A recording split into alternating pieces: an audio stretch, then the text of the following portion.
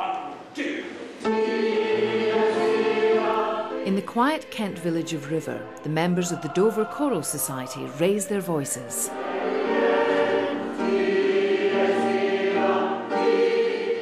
For John Ravenhill, music and choir practice are the centre of his life. He's an enthusiastic bass. Music has always been an essential part of my life. I enjoy singing.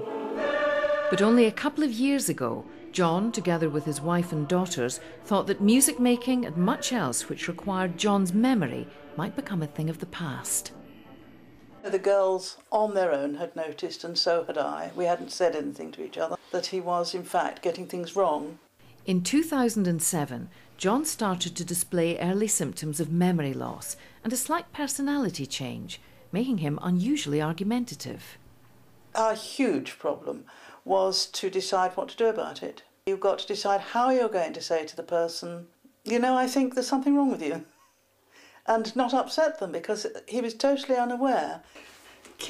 When Jerry was diagnosed with breast cancer the same year, that crisis finally convinced John that he also had a problem.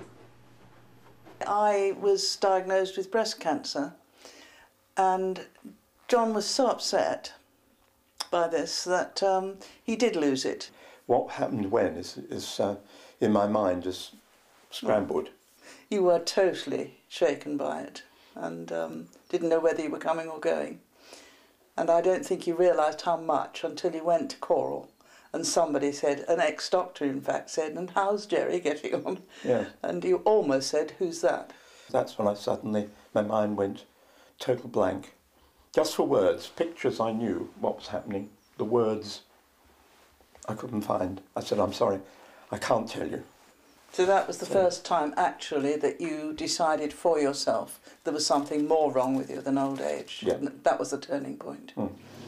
Putting all those jars out on those shelves over there, John, was a pretty good brainwave, wasn't it? Jerry is a good organiser and was able to convince her husband to see a doctor. But the visit proved as distressing as the symptoms.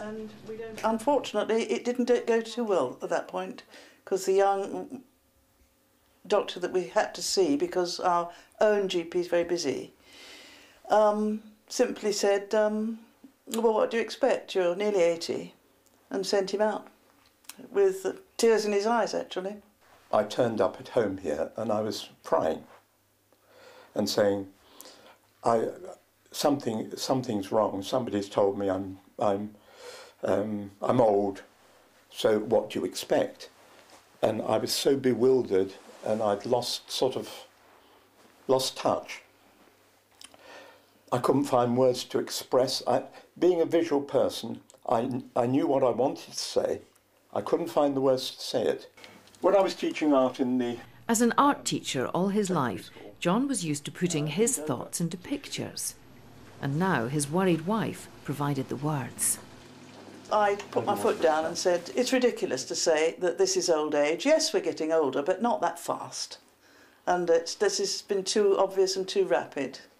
And so I insisted that we hang around and get an appointment with our own doctor. And he said, get him in on any excuse and I will deal with him definitely. And he was wonderful. And the next person he saw was a psychiatrist who was also wonderful. He put me through a number of questions. I couldn't remember what my birthday was. And then he sort of generally talked with me and so on. And he said, well, I think we caught you. You're right on the edge. I think we can do something for you, but you're definitely starting to go off, as it were. At the end of it he said, yes, well, you do have late-onset dementia, but the good news is that I can prescribe Aricept, which should stabilise it. I can give it to you for 5 years, and in some cases it's even improved it. So we came away with hope.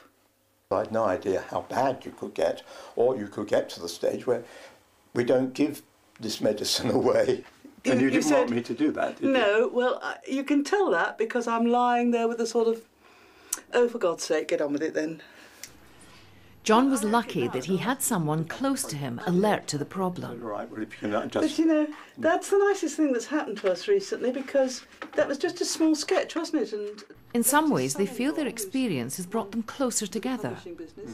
But I reckon, oddly enough, that since we've both been pretty ill, we've got a new aspect on life. Other. Well, I've always understood you. Well, that's true, yes. But we've got a new raison d'être, haven't we? Yes, yeah. And we've got something to fight over and something to fight for. Yeah. And something to work towards. John's fight has been helped by being successfully treated with Aricept, a drug which helps boost the brain function and slow down the decline. It gave me a new life, really, because my memory increased almost instantly, that I could remember things that I would have thought I'd forgotten, details of just anywhere. It was all became flashing up in picture form, obviously, for me, right back to when I was age 3. You didn't think you looked like that, did you? I didn't know what I looked like. Did you know what you looked like? Yeah, you looked like that. Right. They're both aware of what could be lost. Well, we've known a lot of people whose wives or husbands have lost touch with one another.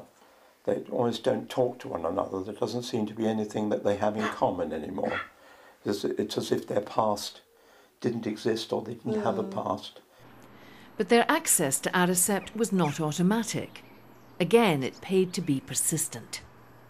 Our local GP wouldn't prescribe it. The psychiatrist, we have to keep going back to him to prescribe it. And since we've met up with loads of other people who have Alzheimer's, we've discovered that not everyone prescribes it. You have to get on with each other to work in a space like this, I tell you. Jerry felt that the important thing was to face the situation and not be frightened of it. I kind of get a feeling with a lot of people that they don't want to face that there's a possibility that one of their partner or their parents have got what has to be called dementia, and that therefore they don't want to find out that they have, so they don't take it any further. And I think an awful lot of people don't benefit from early diagnosis and Aricept for that reason. John's condition is currently manageable, but as his wife and carer, Jerry has to adapt her own reactions. You've really got to change your whole mindset. Really got to stand back from it all and try and imagine what it's like for the other person to genuinely not know one thing from another. There's no good being exhausted and sitting here and saying, oh, would you just start off the lunch, love? That would be lovely. Just put the potatoes in the oven and turn it on to 200 and so on. And a minute later he's out saying, what was it I was supposed to put in the oven? Not totally incompetent. No, you're not incompetent. Give too many bits of information together, and I remember the last bit, but not the first bit.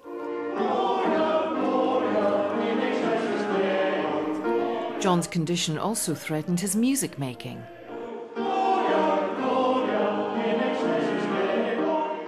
Obviously, I was going off. You did find it harder and harder because you kept losing your place in the music, but when you discovered that you had actually got something wrong with you... It was such a relief. Yes. To realise that it... He told all the fellow bassists and said, please, look after me. Yeah, look after me. I'm not going to be the fellow that I was, but I need help. All the choir knows about John's condition because John and Jerry don't see anything to be secretive about. He's got Alzheimer's.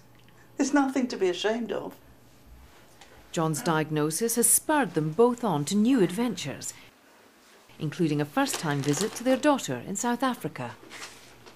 Do it now before you can't. Yes, I mean, if you're going to deteriorate, you're going to deteriorate. You can't stop that. So while you feel you can, do it. Now we need Aricept. Packing nowadays includes an essential new element. Because we started off at 5 milligrams, didn't you? And you had to move on to 10 milligrams. John owes his current good fortune to an early diagnosis access to the right medication, and a perceptive and persistent wife. Looking at Jerry is a joy, because I'm aware of how much I love her, what a wonderful wife she's been. I mean, where would I be now if I hadn't had all the support from you? I'd be practically a dead person, wouldn't I? I'd be a nobody.